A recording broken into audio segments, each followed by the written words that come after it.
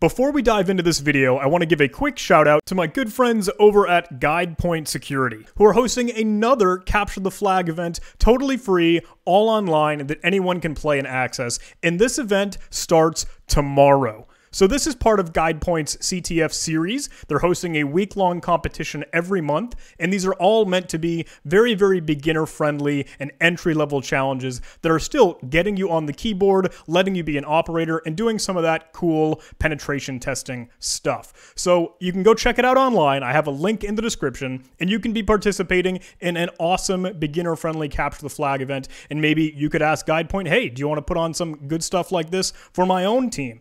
That's awesome. Winners of this game, the first person to solve all the challenges the fastest, will get $100 a gift card prize, and it starts tomorrow. So please jump in. I'd love to see you on the scoreboard. And now let's get to the video.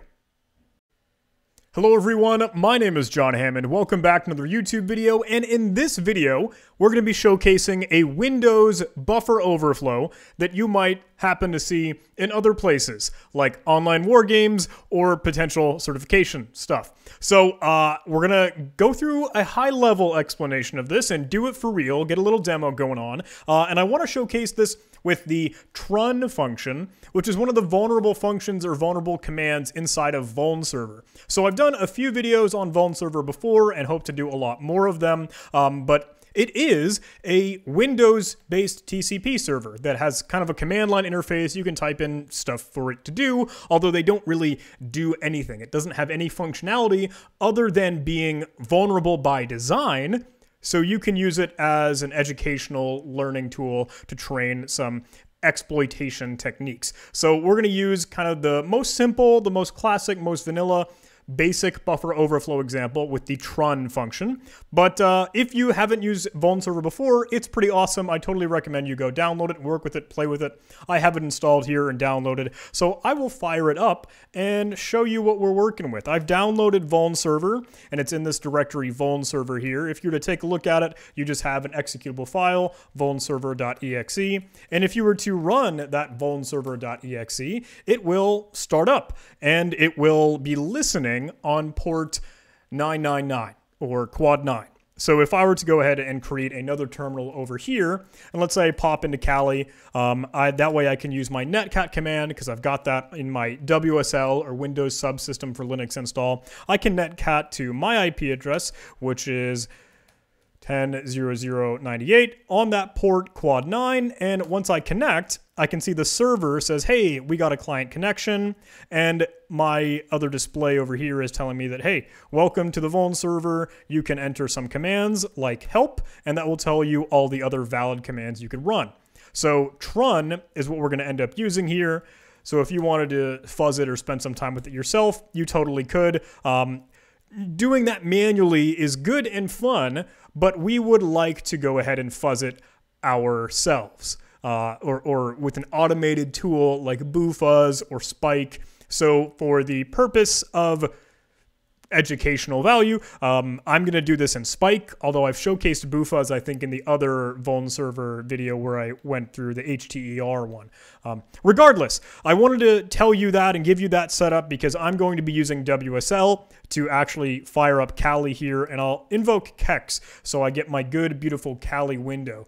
And give me just a moment. I don't know if you can see this just yet, to be completely honest. I'm going to unfull screen this and drag it down so we kind of have a window for Kali, and that way we can work with it and explore and play with it. So I'll get my terminal open here. I'll make a directory for YouTube TRUN. Thank you. And now we can hop in there and start to work with some stuff. Other things that we're going to end up discussing and showcasing. I am going to be using the immunity debugger to go ahead and debug and work with this VulnServer executable and try and figure out this overflow. So if you haven't used immunity debugger, I would recommend that, or any other debugger that you'd like. I think Immunity Debugger is just kind of pretty well known and common. So you can download the Immunity Debugger, go grab it online. You have to throw in some, I don't know, information stuff. So totally fill it in with bogus whatever you want. And then download it. That's it. Blah, blah, blah. Once you do that, it'll just give you the immunity debugger and you can download it. Super duper easy. Okay, that is that for now. Let's do the thing. Let's fire up Kali and let's start to poke at this because we have availability to connect to this machine, right? We could connect to the service and we could run the TRUN input or the TRUN command, the TRUN function, and we know for our understanding that this is vulnerable or this is something that we want to poke at. We want to fuzz this, and I'm going to do that with Spike. So if you haven't heard of Spike, Spike is great. It's kind of, I think, built into Kali, right? So Spike is super duper weird, though, in that it doesn't have any commands that are indicating its name. You can run anything like, okay, sending some stuff over a TCP connection or a UDP connection or fuzzing a web server or listening, blah, blah, blah, and having something that calls back to you be fuzzed. There's a lot of interesting stuff you can do with it. So we're going to end up using that generic send TCP because we are connecting to a TCP socket and port, right? So that will tell me, hey, you need to actually specify the host and the port and a Spike script that you want to actually go ahead and run. Then you can also supply some skip variables or skip strings. You can supply those as 0 as default values or just kind of ignore it, whatever. And then we need to go ahead and create our something.spk or our Spike script. So let's go ahead and do that. I'm going to go ahead and nano just a fuzzer.spk.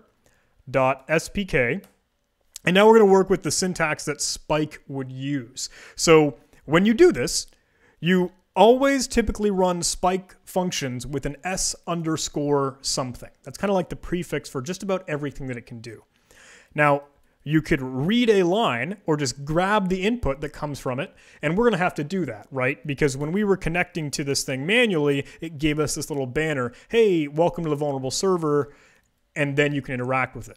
So in our fuzzer.spk or our Spike script, we should start by reading that banner.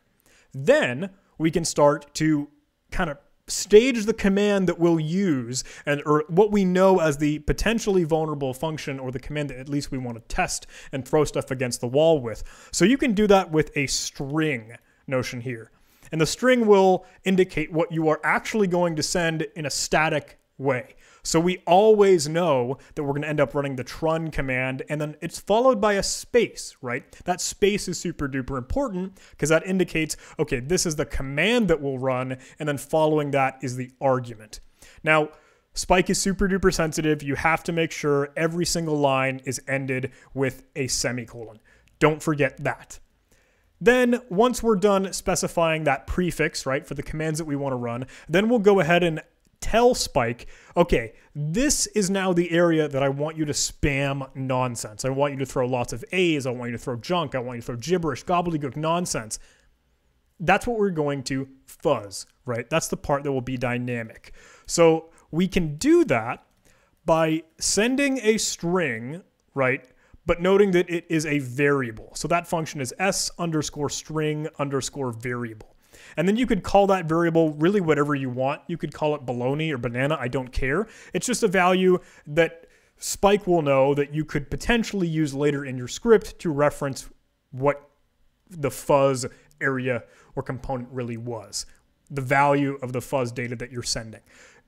Just for the purposes of demonstration, I'm going to call that fuzz, and it'll be super duper easy. Cool. Okay, now we could save that script and we could go ahead and throw it against our server. So we know that it's still running, right? Because I could netcat to it. Now, if I were to try to run that generic send TCP command, it needs to know the host, 10.0.098. It needs to know the IP address, that quad 9, and then it needs to know our script that it's going to run. So fuzzer SPK, and then those other oddball variables for like the skip var or the skip string, we can just apply 0 for that. Now when I do this, I will start to fuzz, and I will be cramming that program with lots of random data and nonsense, so it could hopefully crash, right? It'll tip that program over and it'll fall, it'll choke, it'll throw up. We want to break it. That's the whole point of finding this buffer overflow, is because we want to know where that program is sensitive. We're trying to exploit it. So if I hop back to my Windows side here, you could see just barely that, oh, it died or it closed. Now, it just stopped running, right? But we kind of want to be able to see that and monitor it and understand how that happened and why it happened. So that's why we'll open it up in a debugger. We'll open it up in the Immunity debugger. So I've got that over on my desktop here. Fire it up. Okay. Now, when you open Immunity, sometimes you might have it in a weird space where all these random windows are open. If that's ever the case, it's okay. That CPU window that shows up at the top is what you are probably most used to when you're working inside Immunity Debugger. So if you see that one just displayed up at the very top, double click on that and you'll kind of get used to your quad pane view of what Immunity Debugger looks like, right? So over in the left top, we'll have the assembly breakdown or the disassemble of the program. Over on the right, you can see our registers. Then we have a little dump as to kind of what is being interpreted in memory right now. And then on the bottom right, we'll have the stack and how that can be visualized and displayed. So I will go ahead and open this program within Immunity Debugger. You can access it in two different ways. You can attach to a currently running program, or you can just go ahead and open. And I personally prefer opening a file just so it lives in the context of Immunity Debugger just for me. So when it dies, I don't have to restart it outside of Immunity Debugger and then reattach and all that. So I'm going to hit that, what is it, F3 keystroke? Yep, okay. And then we could open up that VulnServer.exe. Okay, so you saw it pop up in a big command prompt window here, or at least this command prompt window popped open. There is a lot of noise in there, but it's not really showing me anything just yet. That's because down on the very, very bottom, if I were to move my face, I guess I'll go to the very top for this video, or at least maybe in the middle, because I know my commands are going to be there. You can see that this is paused way down below in the bottom right of Immunity Debugger. I'll also, I guess, move my taskbar. This is going to be a hard video to do, guys.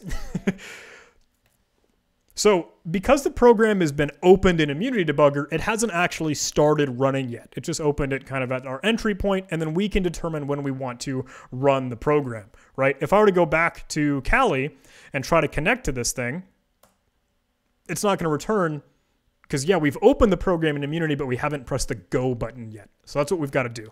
We can do that super duper easily by pressing that big red kind of play button or the arrow at the top, and that's great. And then it'll pivot into that running mode and methodology. That way, we could go ahead and connect to it. Our netcat already came back with it, so that worked just fine for us. I mentioned the F3 hotkey, the keystroke, when we were opening the file, and I want to get into some of the quick command or keyboard-oriented, right, keystrokes and hotkeys you can use to make your life a little bit easier working in Immunity Debugger. Because I think a lot of us, right, Linux command line-oriented folk want this to be faster and don't like dealing with kind of the big clunky Immunity Debugger. I know you don't like touching your mouse. So the keystrokes you could use, and I think these are super awesome, to restart the program, if you've ever broken it or it's at a state of disarray, you can hit Control and F2 on your keyboard, and that will try to restart that program for you. That's actually what that back arrows look like over on the top left. It'll ask you though, hey, this is still running. Do you want to close this? And it says, hey, you can permanently disable this warning in options security. We might do that real soon because this is going to happen over and over again when we keep trying to debug or work with this. That's totally fine. Yep, let's restart it. And now when it's running or we've loaded up and we want it to run, we can just start another hotkey or press the F9 key on your keyboard, and then it'll suddenly be running. And that's what we want. Okay, awesome. Now that it's running, and now that we have a Spike script to fuzz it well prepared, let's go ahead and fire that off. So I'll get back to Kali, and I'll run my generic send TCP script one more time. Fuzzer. Got the host important there, got the variables, so let's just whack enter on that. Oh, and it immediately died and brought me right back to Immunity Debugger. Okay, so you can see that pause notice down at the very bottom right, and it says, hey, I've got an access violation when trying to execute that 41414141. Ah, okay, so those 41414141, we can see that's filled in the place of EIP, or the instruction pointer, right, where the program's going to try and jump to next to find its next bit of code, and it died. Because that's not really code, right? It can't execute just a bunch of A's. So what is happening here? Well, we've got our crash, right? We've got our seg fault. We've clobbered the instruction pointer, so that way we can control the program and make it kind of do what we want. Problem is, it looks like our input, and you can see that up in the EAX register or the ESP register, that has a bunch of A's in it. How do we know which set of A's? Because when we say 4-1, right, that's hex A, but that's only 1 when we say 4-1. So if we have 4 4-1s, we have 4 A's somewhere, or the length of that register. Where in this whole mess of variables, mess of the letter A's, did we get that crash? Can I kind of like copy this value? I'm going to copy selection to clipboard. Will that work? Or am I just going to get the... Let's close out of our script here and let's start to write an exploit script. Open this up in Sublime Text. Nope, it just gave me the address. Okay, so that's kind of lame. I kind of would like to see what all these A's are. You could do a lot of different things with this, right? You could kind of open it up in maybe Wireshark if you particularly wanted to. We could probably get an idea as to how many A's that Spike sent for us. If I'm scrolling through here, there's a lot. I'm looking at it in the dump, right, and scrolling through. We went from, I guess, 0DDF1F0. Can I copy that address? I'm going to right-click, or I could just write this down, I suppose, right? 0DD, and that was what? F1, F0. Cool. And then all the way down to FD98. So I'm just going to do some quick math, right? I'm going to throw these in a Python interpreter. Python 3, and I'll drag that over to one side. So I could take that big hex value and then subtract this tiny hex value and maybe get an idea as to what value or how many A's we really just sent. Okay, so 2,984. And we knew that would crash the program. So can we theoretically write our own standalone Python script that will crash this program, and we don't have to rely on Spike to do it for us, to fuzz it? So we're going to end up doing that. We'll import the socket module so that way we could go ahead and interact with this program. So socket is built into Python, and you could of course do this with Pwn tools, and I'm sure that'll make a lot of stuff easier, but I want to showcase this video without using Pwn tools. So we won't use Pwn cyclic, we won't have it generate shellcode, we'll use MSF Venom, we'll use MSF pattern create and pattern offset to kind of find where our sweet spot sensitive EIP overwrite is. So we're doing it with native built-in stuff, okay? So let's create an object, and I'll just call it S kind of for simplicity, that will be a socket. And Python 3, which we should be using, right, because that's the latest, and Python 2 is dead, we don't actually have to supply arguments here for that socket object. The default will work just fine for us. So we'll connect to the socket, and then we want to send a payload, right? And that payload is essentially going to be what Spike or the fuzzer sent, but we'll expand on that. We'll keep growing it. So let's build out a payload though, and I'm going to actually make this a list because that way I can kind of have like a good vertical representation of the parts and pieces of our payload, and hopefully that'll be able to make some sense for you as well. So in Python 3, when we're communicating with a socket, we have to send all that data in bytes. So that means that all the strings that we try and send with the double quotes are going to be prefixed with that B symbol. So we know that the TRUN command that we're going to send is what's vulnerable, but when we saw it in Immunity Debugger, this EAX register that looked like it had our input, right? Because we could see that TRUN prefix there and all the A's, all the nonsense and garbage that we sent. It looks like it was prefixed with this /:/, which is weird, right? So that's the magic of Spike, because it hammered this program. It sent it so much stuff that it was able to determine, okay, this code path we went down kind of got triggered by this little magic, like syntactic sugar is not the right word, but this little, I don't know, what's the right word? This thing will trigger that code path. That little magic signature will force the VulnServer program to follow down this code path and eventually break and get us this seg fault. So we want to maintain and make sure we have that forward period colon forward all in our payload. So let's get that in there. Let's do TRUN with the / period colon / and then we'll have that as part of our payload. That's just going to be the very, very start. But then we're going to end up adding in all those A's. Remember, they have to be prefixed with a B. The benefit of Python is that we could actually specify the length that we want to send this on. So I'm going to multiply that A by what we knew as the total length of our program, or the buffer that we sent, all those A's. And when we saw with our quick math in the command line, let me get back to that terminal here in Kali. We sent 2,984. So let's try and send 2,984 A's. We're going to multiply a single A by the total length. And that's it. Then we'll put together our payload, because right now this is in a list format, but we want to join it all together. So I'm going to use Python again, some magic here, to take that list and join it with a byte string. There we go. Now if I were to print this out, and I'm just going to hit Control B, so in Sublime Text I can run it, and you can see this is our big giant data dump of all those A's.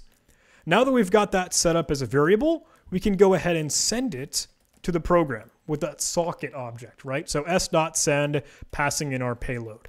Super cool.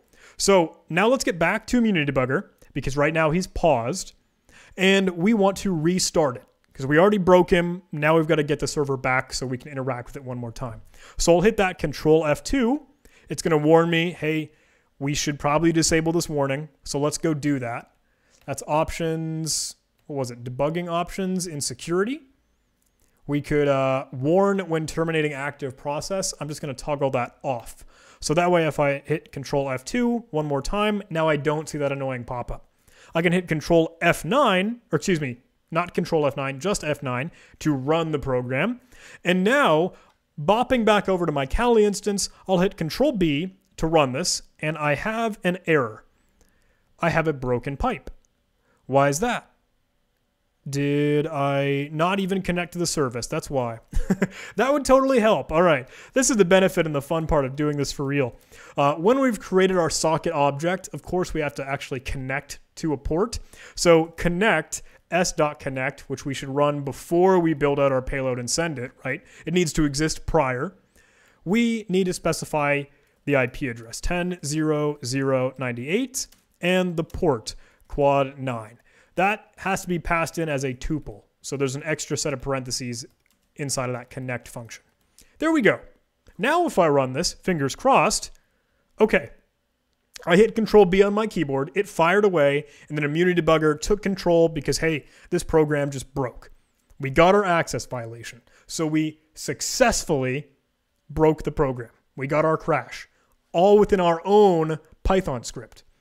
Now, we know we have control over EIP. It's filled with all these A's, but we don't know where in our humongous string of all of those A's that sweet spot or that offset for the EIP actually is.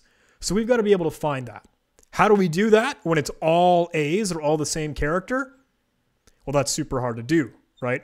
So here's the trick. Here's a little technique that you can use. Rather than sending all of the same character, we could send different characters in kind of a pattern, right? We could use like A1, A2, and then A3, A4, and modify the 4 chunks, like every couple of 4 characters that we send it is slightly different. So that way, when we get the value of the IP, we could check it within that pattern and kind of look up to see where does that pattern actually occur in that big long string. because we've got to send 2,984 A's. So we could use a cyclic pattern. And we could do that in Kali, right? So we've got our terminal still over here. We can break out of Python. And Metasploit actually has a good tool to be able to do this. You could use MSF, and then if I prefix it with kind of a hyphen there, and if I just hit tab, you could see all the things you could do. All the tools that MSF, the Metasploit framework, will give you. The cool ones that we want to use are pattern create and pattern offset. So let's take a look at pattern create. And it looks like it needs some arguments. So if we want more information, we want that help info, we can specify that TAC H, and we've got to specify the length that we want. Okay. It looks like it's actually giving us an example of what that cyclic pattern looks like. And this hopefully is kind of like what I tried to say out loud. A something else, and slowly building out, I don't know, a different cycle and pattern of characters. Because if we use pattern create to build this, we can use pattern offset to find where that sequence is going to be. So let's use pattern create with TAC L on that 2,984 length buffer that we had. Now we have all of this noise, all this data, all this junk. So let's copy and paste that. I'm going to double click to select it all, right click copy, and I'll bring it into our script. And now rather than all the A's that we're going to send, let's try and send a byte string and paste in all that noise, that cyclic pattern. So then when we go back to Immunity Debugger, Control F2 to restart it, F9 to run it, hop back over to our script, run it with Control B. Immunity Debugger says, hey, I broke. And now you can see all that data being filled into our registers. And EIP is a different value. It's not the 414141. It's not all the A's anymore because we aren't using those A's anymore. But this is something that we could give to Metasploit, that pattern offset program, and then be able to see, okay, where is that actually in that whole long string of nonsense, our 2,984 characters. So let's hop back over to that terminal. And now we can use pattern offset. Now, again, we've got to specify TAC H to kind of get an idea for what we're looking for. So you could specify the length that you supplied. So we'll specify that TAC L again, 2984, and then the query, or what we saw as our EIP, or the value in the instruction pointer. Because we want to control that. We want to be able to set that value to whatever we want so we can make the program bump around and do anything else. So let's use MSF pattern offset and specify the length of 2984, what we did previously, and that Q for the query, we can paste in just what we had earlier from Immunity Debugger. So I'm going to copy this, paste it in, and it tells me, ooh, we found an exact match of that string, that hexadecimal representation of it, right? Because we're working in binary, so we got some little endian stuff going in, and we got 2003 is what the offset is, or where we can control the instruction pointer. So let's grab that. Let's add that into our script.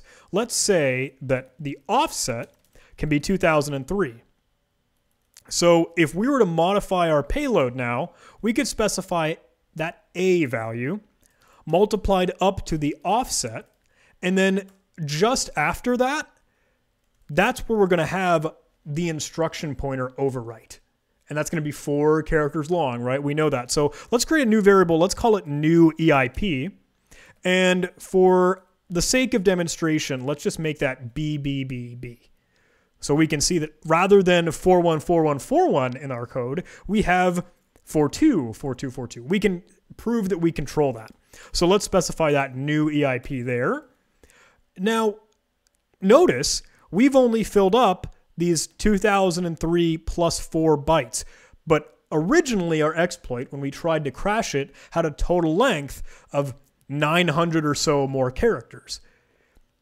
Now, kind of as good practice, right? Just something that we should do if we know we got a crash, we know we got our seg fault earlier, we should maintain that same length or that whole space that we're clobbering within our buffer so our exploit remains kind of reliable. We're just modifying what's inside that payload rather than changing the length or modifying it, right? So that means that I'll create another whole pool or buffer of characters. We've got AAA to denote the starting padding until we hit the offset.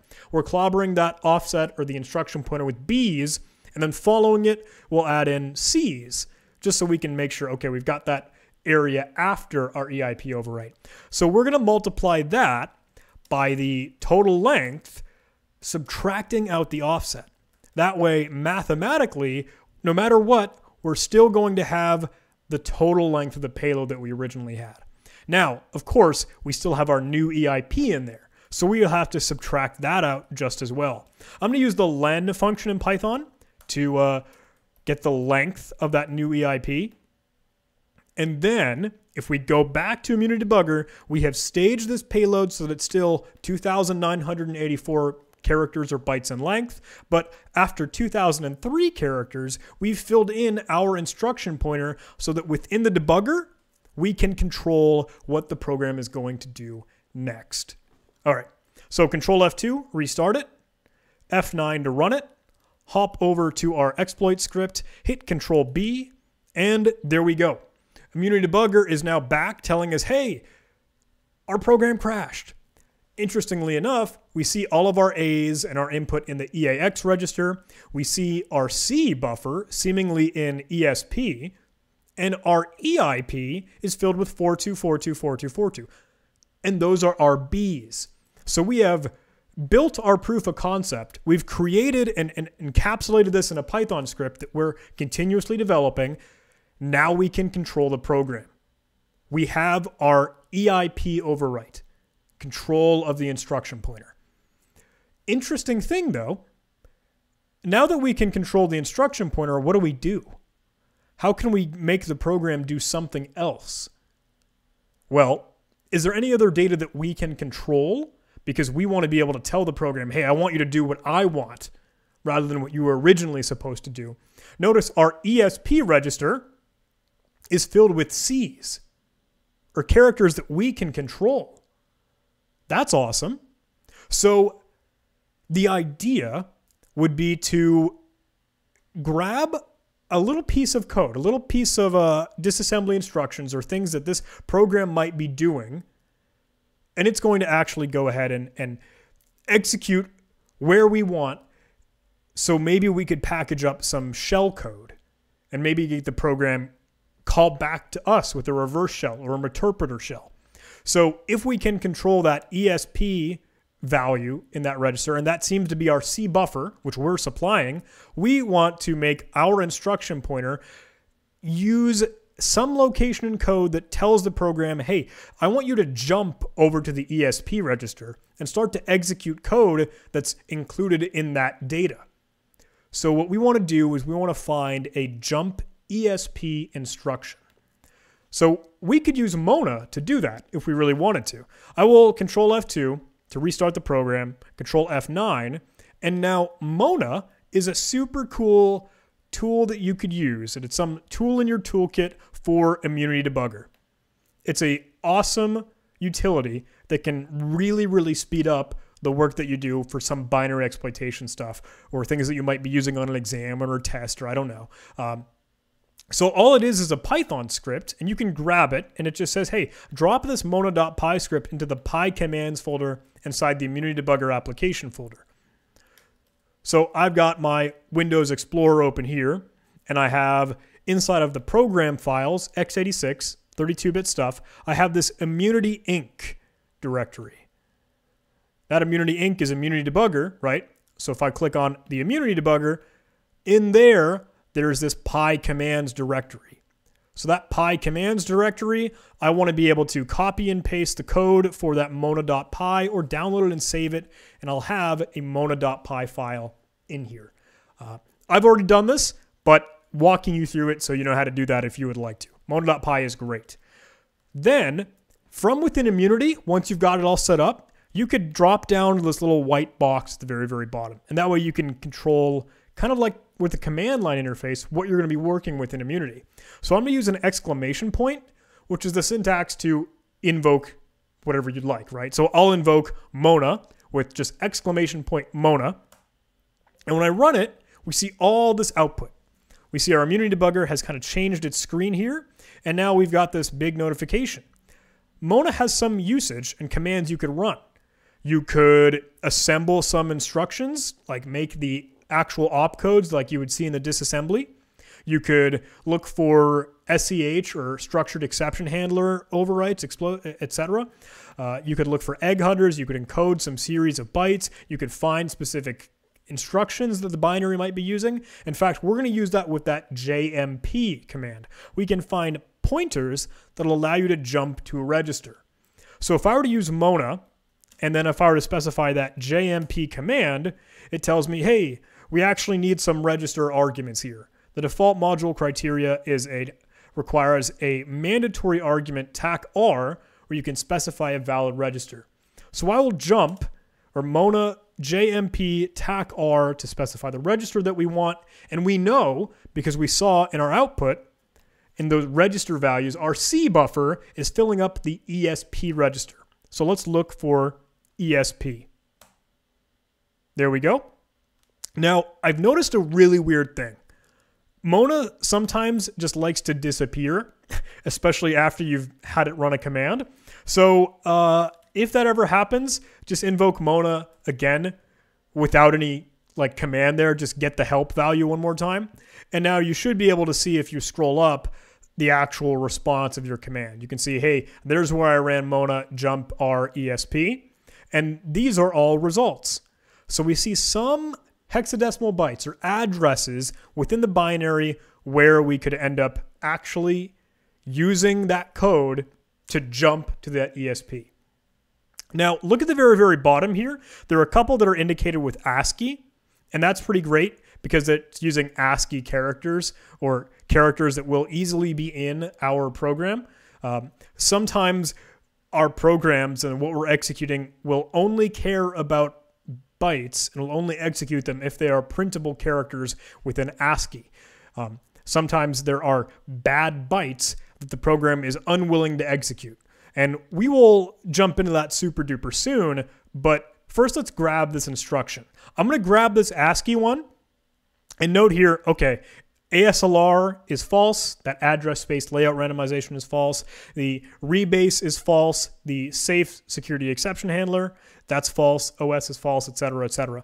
I'm going to go ahead and grab this one because I like that ASCII representation. The others all have the same settings, and you basically want all these things to be false. So you know that, hey, this is kind of an instruction internal to the binary, to the program. So let's copy. I'm going to right click and hit copy to clipboard that address. Great. So now in our exploit script, we can change this new EIP to be something else. I'll paste in, oh, I guess it didn't copy here. Copy to clipboard, address. Can I paste? Ooh. WSL does really weird stuff sometimes. Okay. Now, note, if I were to include that in a new EIP just as a buffer, that's not going to work for us, right? Because this is a memory address to the binary, which means it has to be in its normal bytes encoding with a little endian format, right? That's how our 32-bit programs will typically work. So we have to actually convert that hex address into something that our program can understand, or pack it into that binary little endian representation.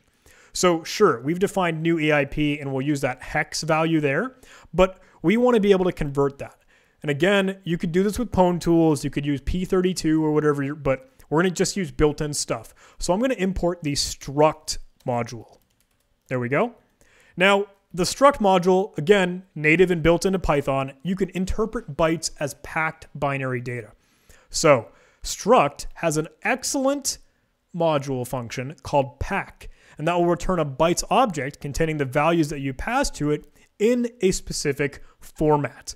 And you'll specify the format as a string, but it takes some certain, I don't know, a legend or a key to kind of understand what that format representation is. you have to specify things in a specific order, right? So we want little endian, which means that we'll have to specify this kind of less than symbol, or that waka waka arrow. So we'll specify that.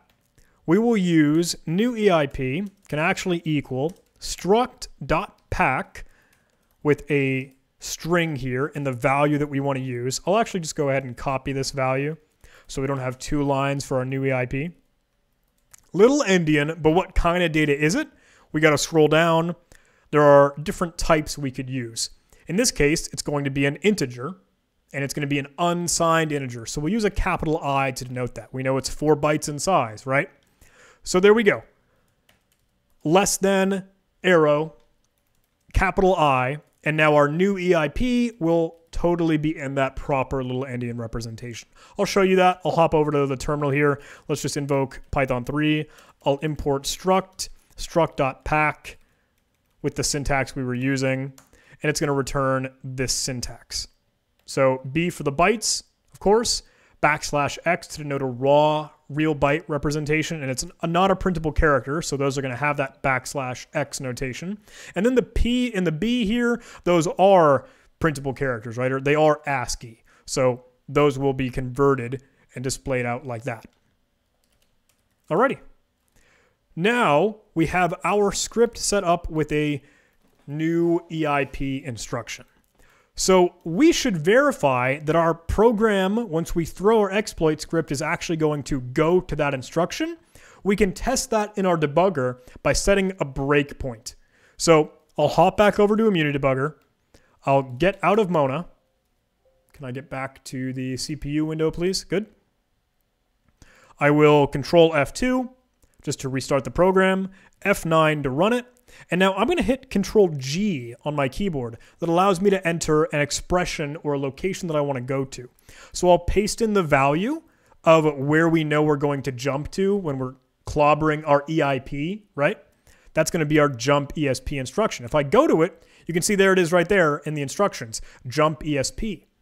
Now you could right click and like set a breakpoint if you wanted to, but again, we're trying to get away from the mouse. So let's just hit F2 on our keyboard, and you can see that's been illuminated now.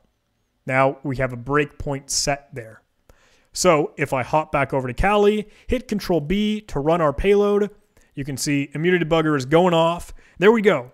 Breakpoint at that location. It has everything still loaded in the registers. Our A buffer, our C buffer, and then our EIP value is at that location with the jump ESP instruction. So now, if I were to, I think it's F7, right, to step. There we go. Our F7, when we stepped just one instruction, that jumped us right back to our C buffer. And you can see that here down in the dump, right, with the stack that we're working on. And you can see all these instructions. So if I hit F7 again, you can see these instructions just inc EBX or incrementing EBX. That just happens to be what the 4.3 or our C's actually disassemble to as an opcode, right? So you can see as we step through them, we are incrementing that EBX register. Watch as that 109 changes from, okay, moving up in hexadecimal representations. And that's right. Now we're executing code off of the stack, all inside of our ESP or our C buffer. So we successfully jumped to a location that we can control. Super cool. Now, I mentioned bad bytes. This is wonky, right? Because some programs might not execute all the code that you give it inside of shellcode. Because shellcode is just going to make a lot of random new bytes that are going to execute really the instructions and the operations to do whatever you want, like get your interpreter callback or get your shell. But if a program is sensitive to that, it just won't work. It'll just break. So let's try and figure out what the bad bytes might be. The way we can do that is we can just send the program all of the characters, every single potential byte that our program might use. So let's use all characters set up as a variable in our script, and let's use a list comprehension in Python, right? Let's get x for x in range of 255. All the ASCII characters we could potentially represent. We could end up using 256, right? Because range is not including that very, very last bit. So for x in range, all those, we have our x variable, but we want to convert that again into a real byte that our program can understand. Passing it as an integer just won't work. So let's go back to our good friend, the struct library. And now if we were to specify an integer or a byte, right, the format will actually be a capital B. We'll pack it into that representation. And now it'll be an unsigned integer, right? So let's do it. Let's do struct.pack little endian capital B on our x value for every single x in all of those possible character representations. We'll have to join this all together as a big, big payload, right? All characters. And now we could go ahead and actually verify that that worked. So let's print all characters just to see what it looks like. And I'm going to exit just temporarily, so essentially all this code beneath it is commented out and we don't run it. You could use exit just to do that, or you could comment it out, really whatever you want. I'm just using that as a demonstration purpose to show you these are all the possible principal characters. Sublime text give us a 00, 01, 02, etc., etc., etc., and all the characters. Do you notice something off here? Do you notice something bad? Right away, we have a 00 character or a null byte character. Now, in some low-level languages, right, what we're working with here, a 0, a null byte, means the end of a string. So it just terminates the whole rest of everything else you included. It just stops. So we know we can't have a null byte. We don't even have to run it against the program to know that. Null bytes will just stop the whole rest of the string from being interpreted. So let's change our range. Let's specify a minimum value of 1 there. And I'll move my face so you can see that code. I'll literally move my face. There we go. Okay. So now that we have all the characters, we can pass that along in our exploit and see what the program will actually properly render out and work with. If some of them bytes are just deleted or malformed, then we know, hey, it's going to be sensitive to that. So rather than our C buffer, let's go ahead and add in our all characters. And we still, I guess, want to add in our C buffer after the fact because we want to get that same length. So let's subtract out the length of all characters now that we've added that in to our payload. There we go.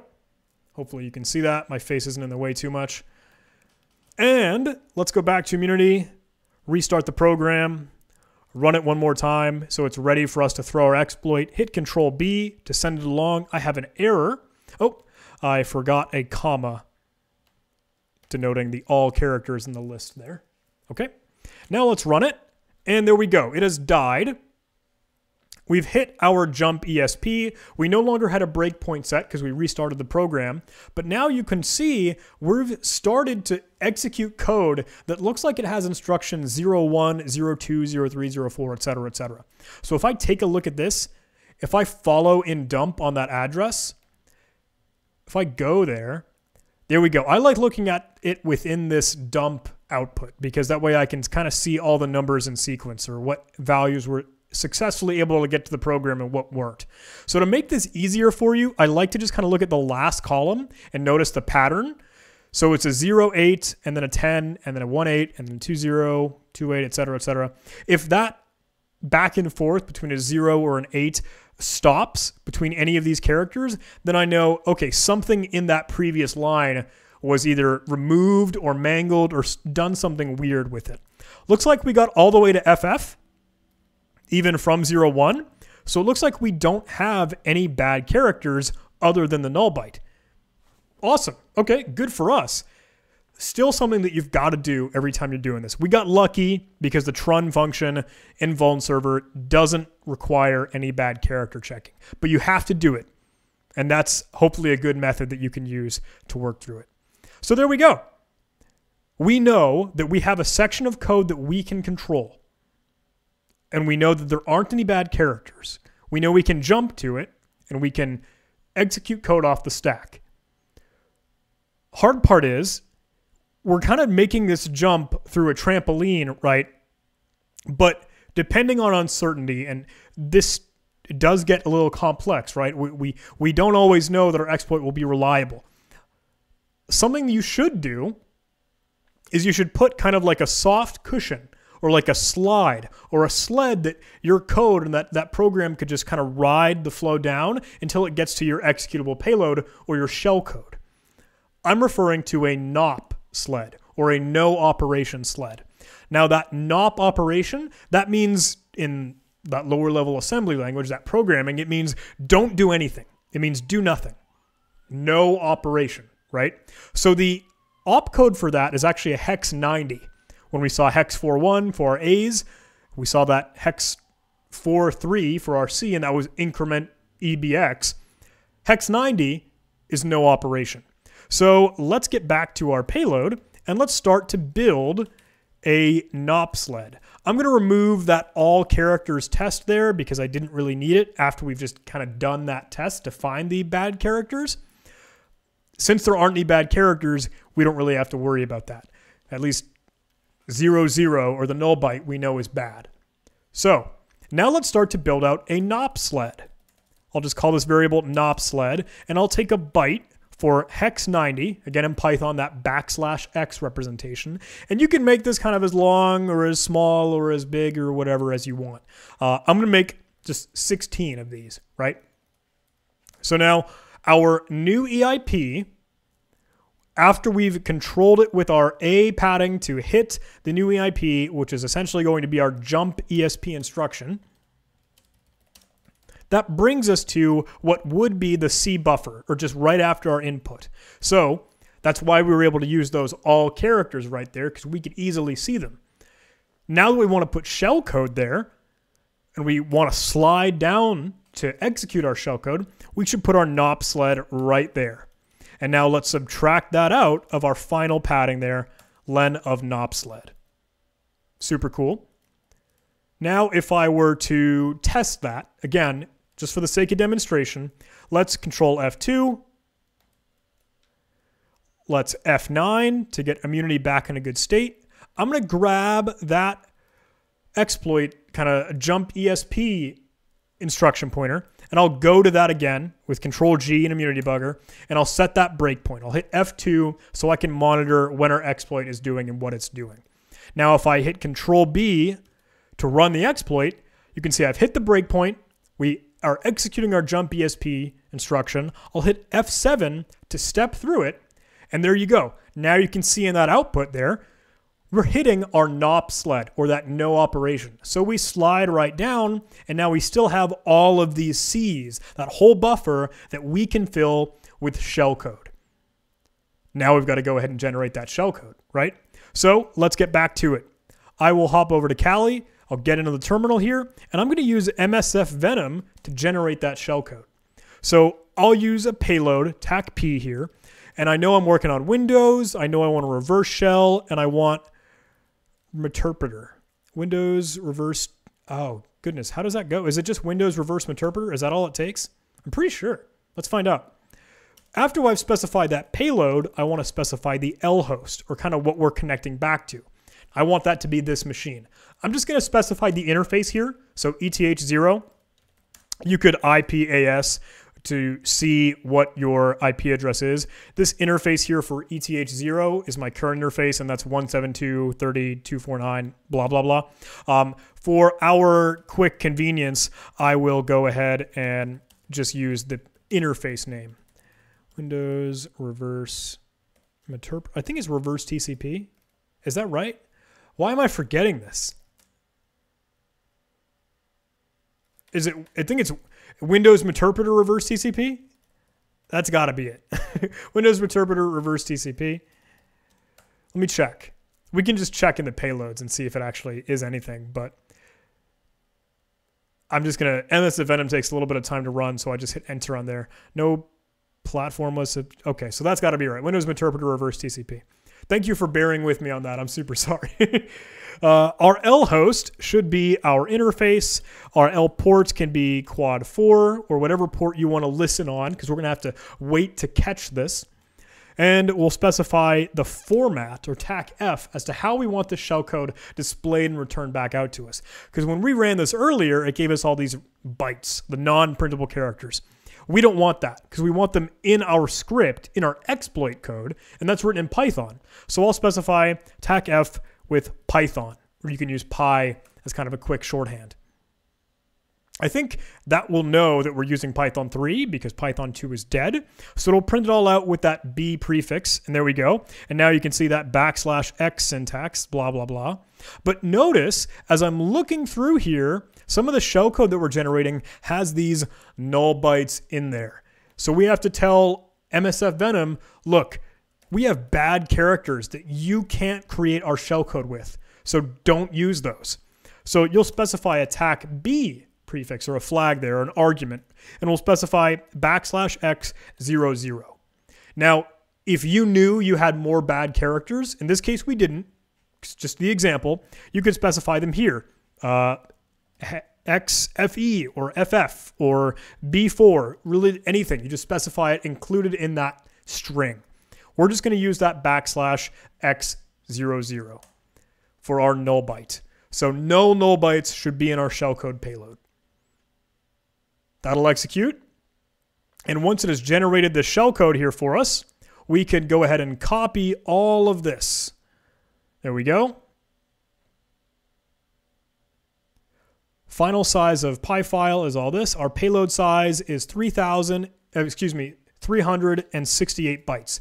That's super important to know because keep in mind our exploit script, what we have in control of this buffer here, if I hop back to our exploit script, we have 2,984 total buffer.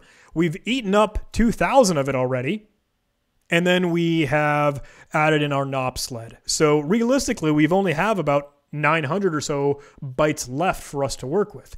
If you ever get into a problem where you don't have enough of a buffer to include your shellcode in, you've got to do some other tricks. I won't go over that in this video, but know that you have to do it. So now let's grab our shellcode.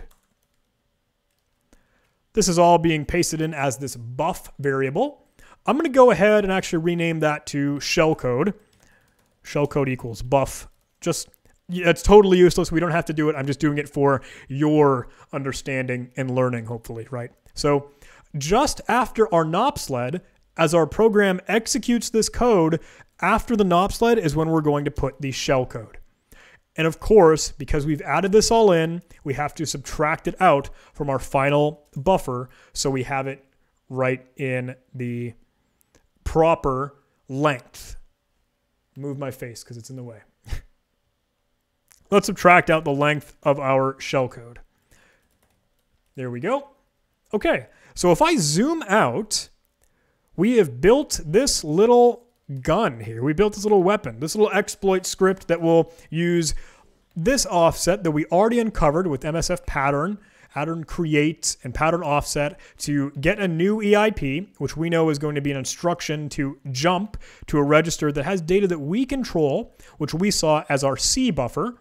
And now we've put more stuff in that C buffer. We've replaced it with a NOP sled at the very, very beginning and our shellcode.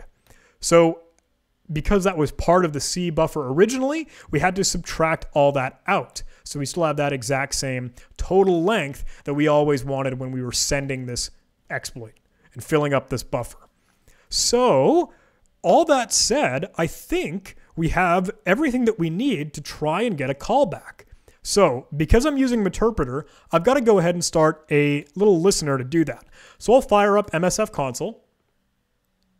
I'll get Metasploit ready and running for us. And we'll use that exploit multi-handler so we could actually prepare a listener or something waiting and ready to catch when we get that reverse shell connection from the target and exploited service. So let's use multi-handler. Good. Let's set that payload to be that Windows Meterpreter reverse TCP. everything that we set as options within MSF Venom, we still have to make sure that it matches inside of our exploit multi-handler configuration. So when we set the payload, that has to be included. Our L host has to be the same. Our L port has to be the same. Those just have to sync up with what we created as our shellcode. Now, if I were to run this exploit here, it will start and wait. It'll have that reverse TCP handler. There we go. Now, fingers crossed, if I go ahead and move this over to one side, I want to be able to see our shell come back. So I'll move the Sublime Text code over here so I can invoke it. I can run it with just Control B. And let me check on our immunity debugger. Looks like he's still paused. So we have to Control F2 to restart him, and then hit F9 for him to run. And then let's go ahead and start our script, because everything that we've weaponized, our exploit script that we've built, should get us a Meterpreter callback on our target or an attacking machine exploiting the target. So I'll hit Control B, and there we go. Meterpreter session 1 is opened. Taking a little bit of time to call back. There we go. We've got our Meterpreter prompt, and I can be running like, oh, let's get UID. Let's see where I am. Let's check out whatever. Is it host name? Is it sysinfo? Good, good. If I ls to check out my current directory, I have code execution, command and control. I have a shell on that target or victim machine because we were able to exploit and take advantage of that vulnerable server, or VulnServer in this case. So, wow, we've done a lot. This was a super long video. I hope I did a decent job of explaining things. I know this was kind of a slow pace, but I hope you, as maybe beginner, maybe newcomer, maybe someone that's not as familiar with this stuff, this is what we can do using Immunity Debugger, using Mona, building out an exploit script in Python. This is all the cool stuff we could do to be able to take advantage and get code execution and control that box. So there we go. That is our exploit script, the shell code that we generated, the payload that we wrote, all the fuzzing that we did with Spike. This is it. And you could maybe experiment with that total length or see how big you can get your buffers to give you more, I don't know, flexibility and control over what you're firing off here. But that is it.